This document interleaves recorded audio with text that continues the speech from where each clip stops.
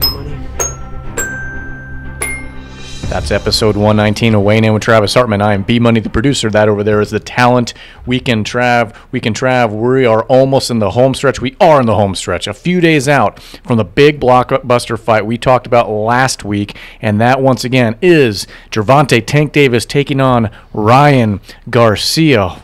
I can't believe it is finally around the corner. Ryan. We've been talking about this fight for a long time, or at least a potential of this fight.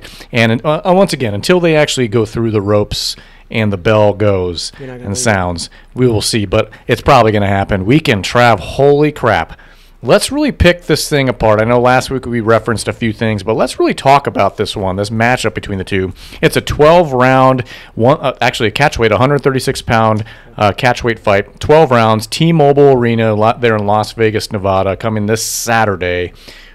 That's April 22nd. Weekend Trav, talk to us. Talk to the crowd here. Talk to the fans and the subscribers. What are you seeing in this fight?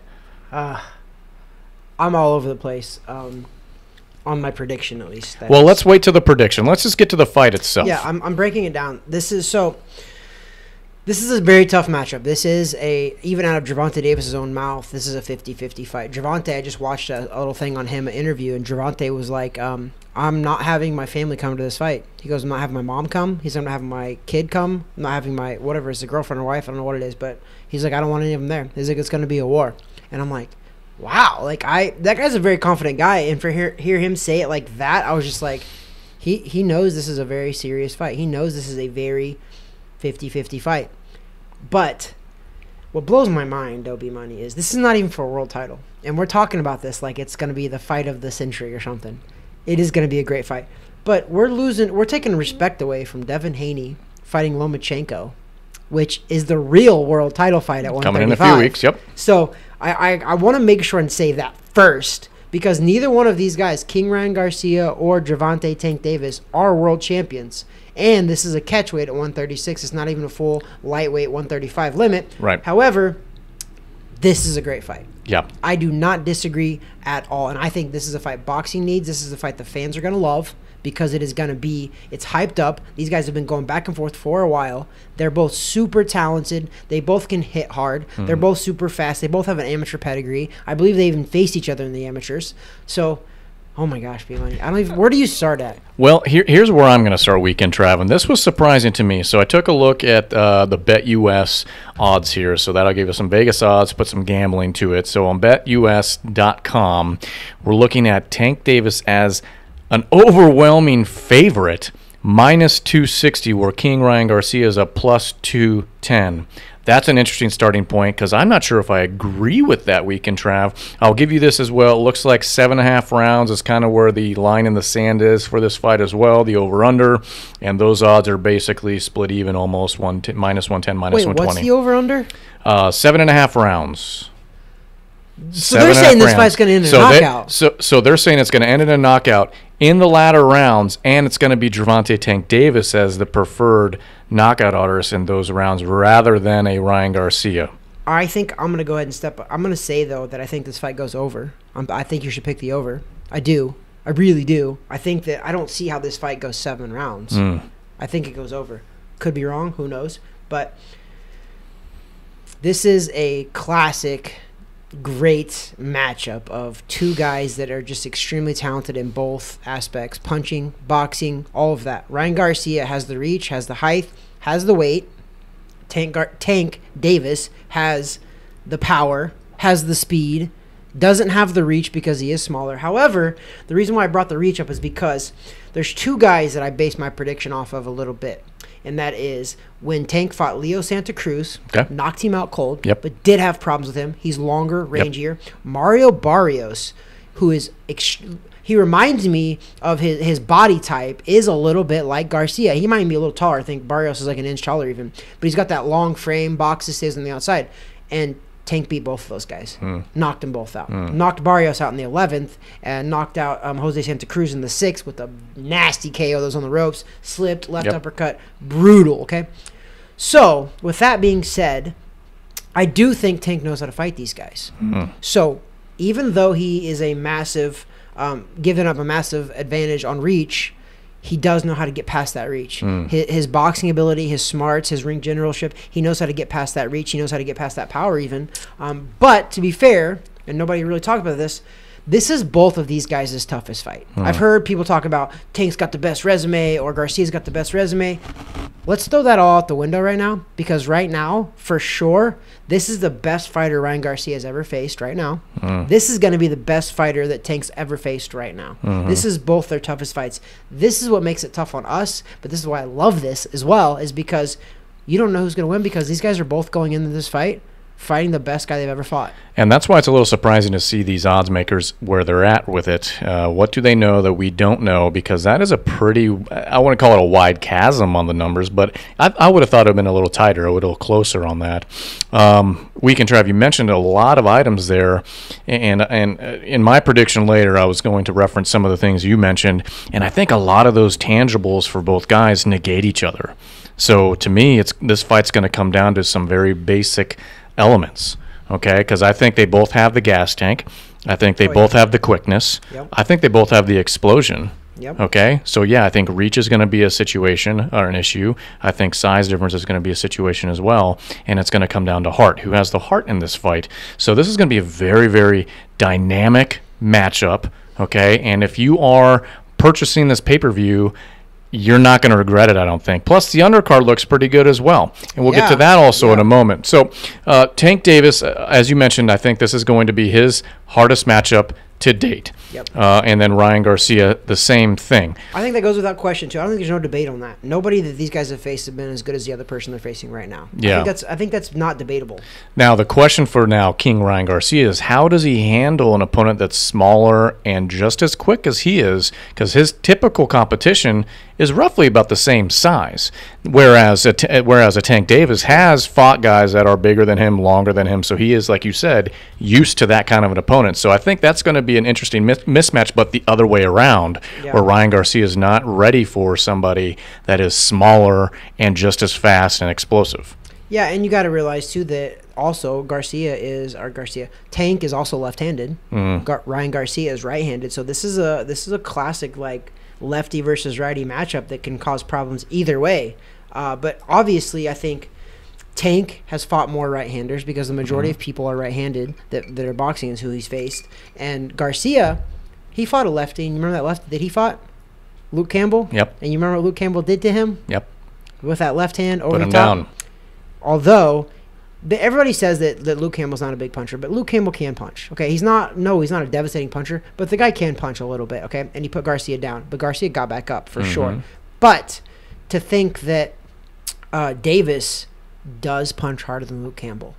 He does. However, Ryan Garcia knows this going in. Ryan Garcia can't go to sleep on this one. Right. He can't. And I think what he did was he slept on Luke Campbell early in the rounds. It was 1 or 2, caught him cold, and dropped him. But Ryan Garcia got up. So he's got that tangible as well that I think in this fight, B-Money, I think we could see somebody go down in this fight.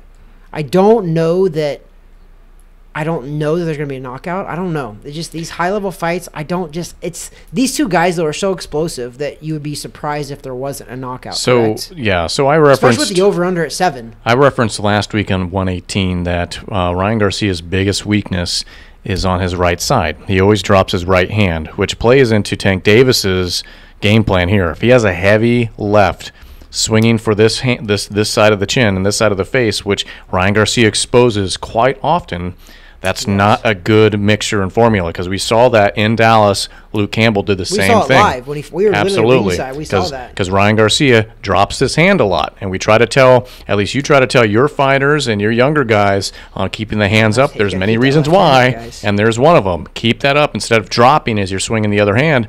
Make sure you're protecting yourself. 100%. He does not protect himself quite the way he needs to. And against a guy like this, ask Rolly Romero, how'd that work out for him? Yeah. Okay, he got caught without Tank Davis even looking. He just swung for the fences and caught him right there. So it's going to be a dangerous fight for both guys. But I also think that Vegas at least is not giving credit to the power that Ryan Garcia actually has. Because usually we just talk about his quickness. We talk about how fast he is. No, he's got power, yeah. He has power. Luke Campbell's camp. They told us. McGuigan's told us. He's the first person to stop Luke Campbell. Luke Campbell went the distance and lost like a 115, 113 to Lomachenko. And they have when Lomachenko's like Lomachenko. They had the same critique going into that fight, thinking he's just a pretty boy, he's just a prima donna. What they call him, a social media darling. Social media darling. Yeah. They walked out with respect. They told us after the fight, we were drinking with all the guys. Yeah, we were there with Luke. We were there. Off-air stuff, but they're okay with that. Yes. But like they told us straight up that exactly what you're saying. They're like, hey man, guys, I'm telling you that we came into this fight thinking that this kid wasn't tough and didn't have that grit and that heart if things got hard. And that was kind of been Garcia's knock, is he was a pretty boy. He's a boxer. He's never been in tough. And he's never had adversity.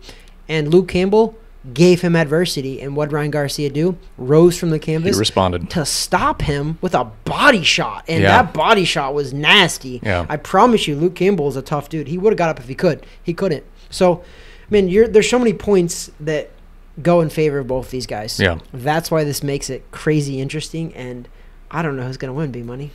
Okay, so let me ask you a different question before we go into the actual prediction. Do you think both guys get dropped in this fight? You know what? No. And the only reason I say that is because for some reason, I've never really seen Tank in trouble. I've never really seen Tank take a big shot because his defense is a little better. His quickness is a little better. He's a tight package. It's hard to get in there. And that's what it is. He does. He's got more of a tighter defense. He's got more of a comfortable, like, come get me type of thing. And Garcia leaves himself open. But he's super talented enough. And I watched a video about Garcia talking about people were like, he keeps his hands down too much. And Garcia's like, well, come hit me. He's right. He does keep his hands down. But how many people actually do get to him? Yeah. And as many amateur and pro fights as he's had, yes, Luke Campbell dropped him, okay? It was a long, rangy, reaching punch even, but he did drop him. But who else has? Yeah. Nobody. So Ryan Garcia, right now, he has that quickness and those reflexes, okay? And if you notice anything, Roy Jones Jr. had that same ability that Ryan Garcia has, where they're just super fast, they anticipate stuff, and they do stuff that's unhuman-like, right? But that stuff fades over time, like it did with Roy. Roy is just barely off now and gets knocked out. Garcia's not in that place right now. So I don't know that Tank is going to be able to get to him like that. I don't know that he's going to be able to touch him like Luke Campbell did even, because Tank is more compact. He doesn't reach for his punches. Tank's a counterpuncher. When Tank knocked out Leo Santa Cruz, he was close on the ropes, slipped the punch and went under, right? Yeah. Close. If Ryan Garcia lets Tank get close, yes, it's not going to be good for Ryan. It's not, because he does make too many mistakes close. But if Ryan keeps him on the end of his jab, on the end of his punches, that check left hook, that long hook, it's going to make a long night for Tank. But both of these guys have the smarts, the patience to go long distance here. Meaning, if Tank doesn't get to Ryan early in the first four, I think this fight goes like this. Early on, Garcia. Later, Tank.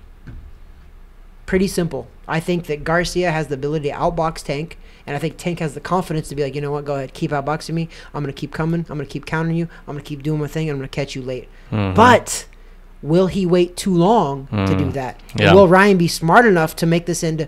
If Ryan is smart, he doesn't turn this into a dogfight. He turns this into a pretty but boring fight. Boxing, staying on the outside. Garcia's got a pretty good coach in Goosen is his name, who's smart, who doesn't necessarily want the fans to have a good time, but wants his fighter to win. But will King Garcia's pride kick in? That's the question. Get caught once and we'll see. So we can travel. Let's go to prediction time. I will do mine first, and then you will give the crowd and the listeners your prediction. Here's my thoughts, based on the conversation we've had and my thoughts leading into it as well. I think a lot of their tangibles are in common. So I think that kind of negates it. I think a lot of those things negate. I mentioned a few minutes ago that I think length is going to be an issue, not necessarily in Ryan Garcia's favor. Okay, I think it's going to be also tough to get to Tank Davis because of how compact he is. They're He's both elusive still too. Yeah. Yes, they're both explosive. They're both fast. Okay, but here's where I think it's going to start to matter, and that's on just overall size prior to the fight. Okay, Ryan Garcia is cutting down to 136. Tank Davis probably walks around probably a little over 136, so there's not much of a cut there, right? So this is the catch weight. I know there's going to be the rehydration clause and all this blah, blah, blah, but I think overall size, from what I've heard, size matters. That's what she said. So I think, here's my prediction, and I'm sticking my neck out here. I say Garcia round 10 or deeper. I can't give this the straight on. I don't know if he knocks him out or not, or if there's going to be a stoppage of some sort just by a random cut or something like that. But I think this goes deep. Okay, so I'm saying round 10 or 11 or 12, right? Mm-hmm. And I think Garcia takes it. I would put money on that plus 210.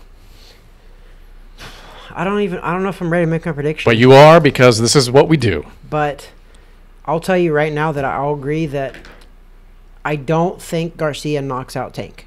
If Garcia wins, he wins by a decision. Mm-hmm. Okay? I don't see Tank winning a decision on points. I don't, because his game is he knocks people out. I mean, he's 28-0 with 26 knockouts. Mm-hmm.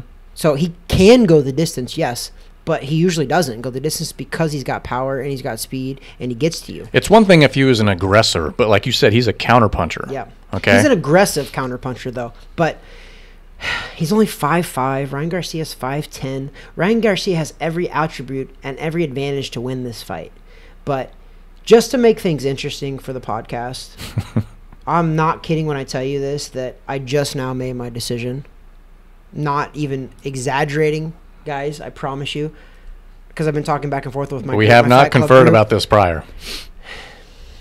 I'm going to go with Tank. I'm going to roll with Tank. I'm going to roll with the favorite. I think that this is how it should go down, in my professional opinion, is that Ryan Garcia wins the first 4 rounds, maybe 5, pretty handily, boxing, moving.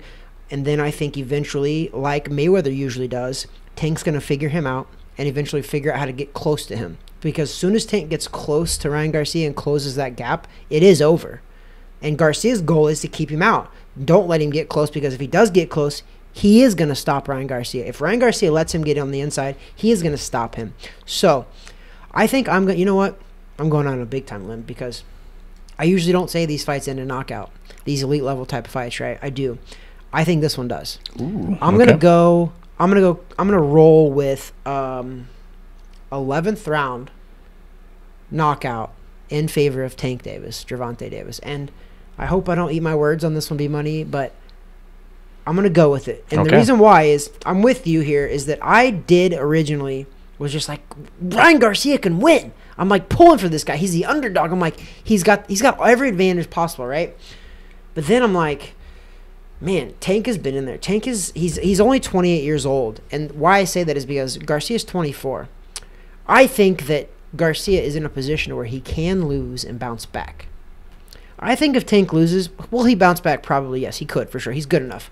But he is 28. It's not old. We got guys fighting in their 30s now, late 30s, even 40s. But I do think that this is a setup for Ryan Garcia to impress with his toughness. He'll put on a phenomenal performance, but I think Tank beats him. Okay, well, there you have it. Here from Wayno and Travis Hartman, we have Weekend Trav. Travis Hartman saying Tank Davis, 11th round knockout of Ryan Garcia, whereas B-Money, I am saying Ryan Garcia will take the decision victory. If not, just it's 10 rounds or later for me. Sorry, I couldn't pick a specific, but I think Ryan Garcia takes this fight. So if you're a gambler, do what you must. And that's our take on this fight, our final take. That's our final prediction of these two. This episode drops on Wednesday, so if you're hearing my voice, it probably is Wednesday. If you have yet to subscribe, please do so below. If you're following on YouTube or Rumble, or if you're just listening to us on whatever audio app for podcasts you get, find us, subscribe, and follow our content. We appreciate that. So that is our final take on Gervonta Tank Davis taking on King Ryan Garcia this Saturday at T-Mobile Arena there in Las Vegas, Nevada. That is April 22nd. 12 rounds. Catch weight, 136. Interesting stuff. It is, man. Interesting stuff. You know what's pretty cool is, B-Money, is we have a small connection to the undercard of this fight. There's a guy that is fighting us and just got named. David Morrell is now fighting Yamaguchi Falco. Yeah. And the reason why I bring this up is we were live at Yamaguchi Falco's last fight. He fought the Carib Royale December 11th of 2022, and we were there live for that fight. He TKO'd the guy in the 7th. I believe we've seen him a couple times, actually.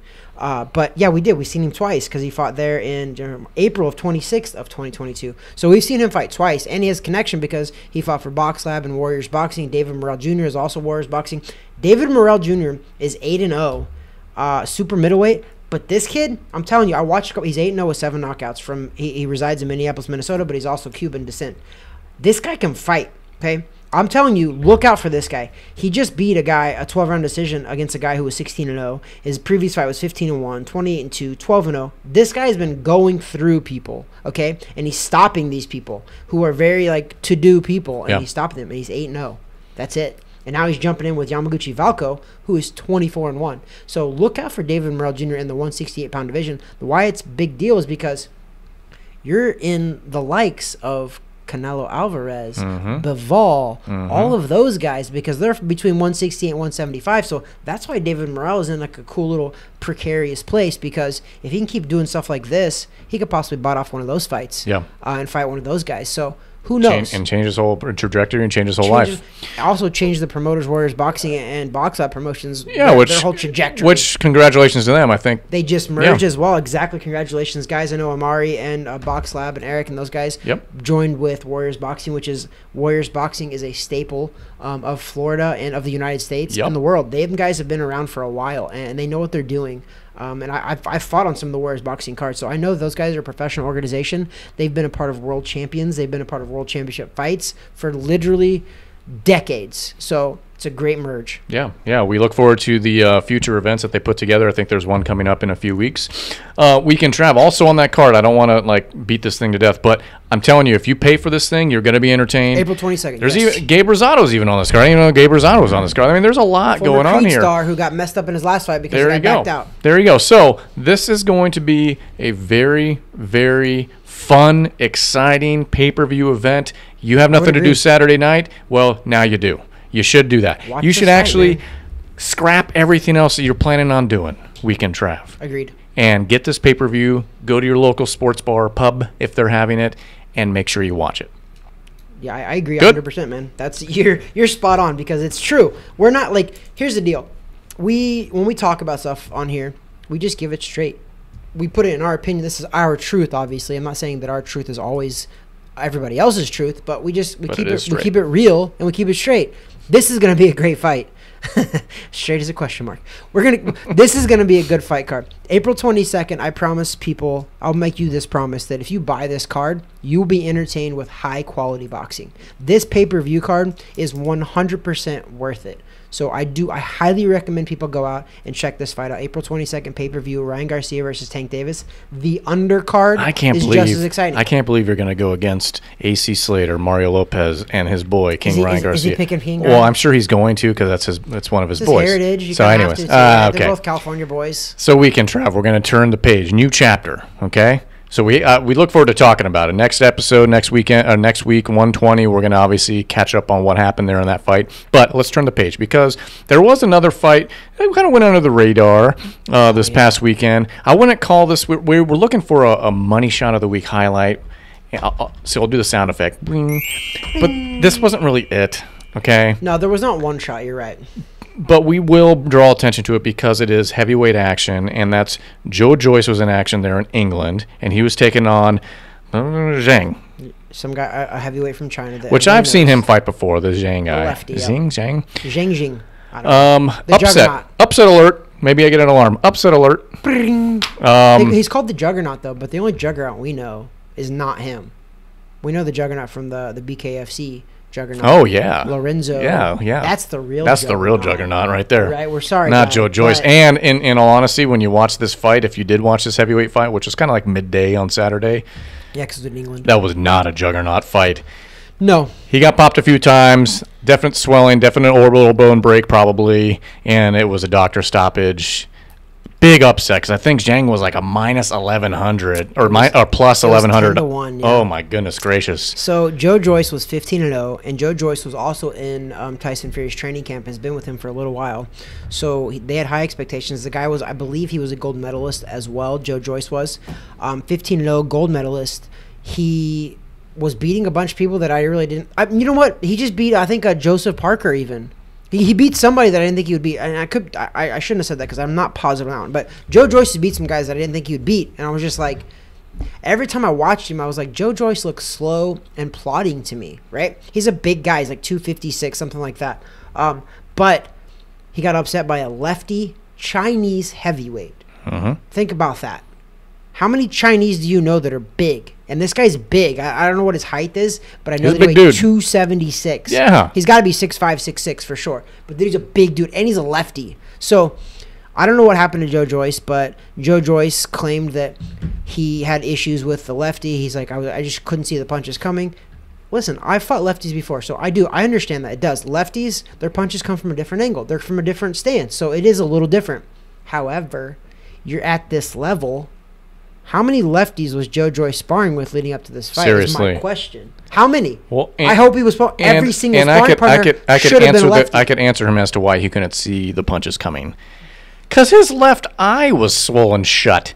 Okay? He got rocked in the first round. Yes. So the doc, I can't remember which round, but the doctor came in 6 or 7, yeah. and checked it right after the round started, let the fight go, and then probably a minute or so into that round, came back in, whispered to the ref it was over.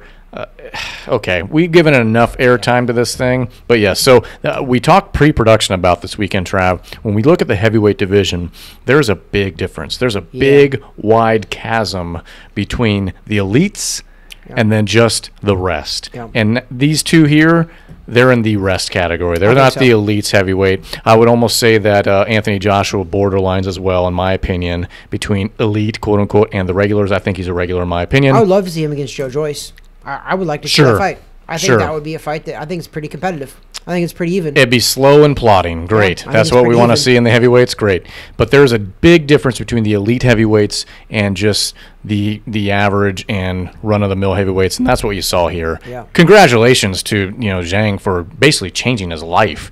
Yeah. I mean, for 39 years old, taking that W and then some. Great, good for him. Happy to see that.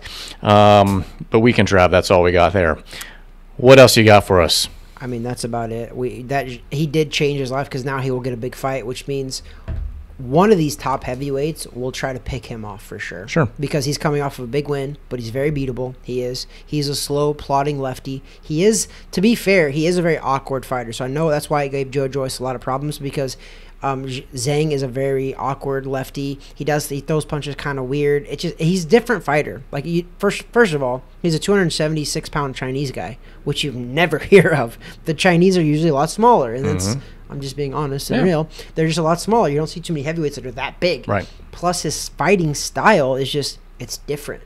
I can see how it gives a lot of guys problems. But just like in anything, if you're an undefeated guy who won a medal in the Olympics, you're supposed to beat these guys. No matter if it's ugly, whatever, you get the W and you move on. And Joe Joyce proved to us that he couldn't do that. Yeah.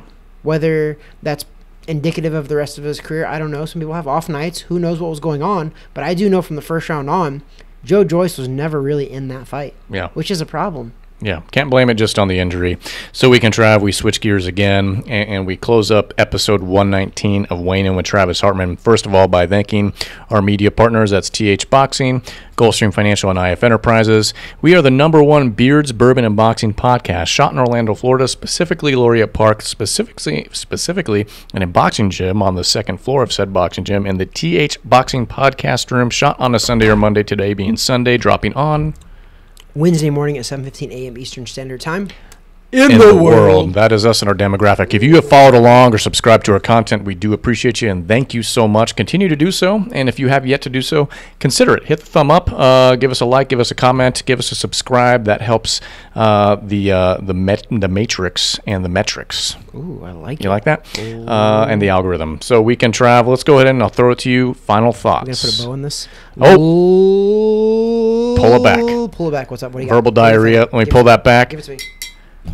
We're drinking this Rabbit Hole Dareringer. Okay, so the Bourbon Lounge episode dropped prior, so we have our breakdown and take on this. If you haven't checked it out, go check it out, though. Please do. That's what I've been sipping on this whole time. Follow our content. You can see that there in the catalog. This is very good stuff. We're going to continue to drink this, probably off air too. Yes. Okay, so I would not disagree. That's the only thing. Kudos to you, Rabbit Hole. Very, very solid stuff. It's very solid stuff. Now, really like it. I will give you final thoughts. Ladies and gentlemen, boys and girls, that's all I got. Children of all ages. Welcome to the #1 Boxing Beards and Bourbon podcast, shot in Orlando, Florida. in the world. I thought you were going to do. Okay. We love you guys. Yeah. Thank you for watching us. Thank you for all the subscribers. Yep. Our subscription keeps going up. Our views keep going up. We're obviously doing something pretty solid. And you know what? I enjoy the heck out of it. Seriously, thank you guys. We take time out of our day to do all of this, but also thank you for taking time out of your day to listen to us. That actually, it's very humbling, and we do appreciate every single view, every single comment we get. We keep it real. We try to give you boxing news, unedited, straight from the horse's mouth.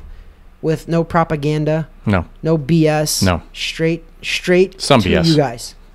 That's our BS. Some BS. Whatever. We see you, okay? We see each and every one of you, and we thank you. That was your final thought? That was my final thought. Oh wow. Wait, you got something? I listen. I said something pretty deep last week. I don't have anything about deep. The Pope, so I feel like it's your turn to give us.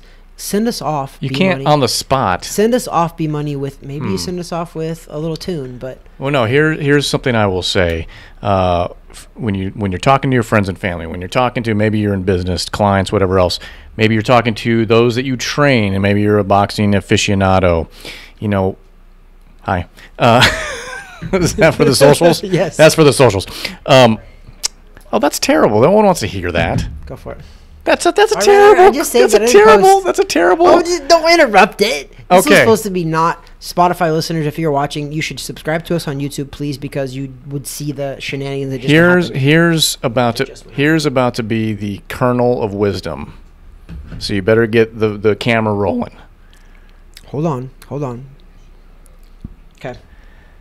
People don't care about how much you know until they know how much you care. Ooh, that's deep. People don't. What did I say? Wait, it sounded good the first time. Let's see. How much you know. Until they know how much Bingo. you care. People don't care about how much you know until they know how much you care. You know what? That's brilliant, actually. I really do like that because it's true. And you know what? We care about boxing immensely. This is this is my passion for sure. And I believe that you liked helping people. You like talking about this stuff.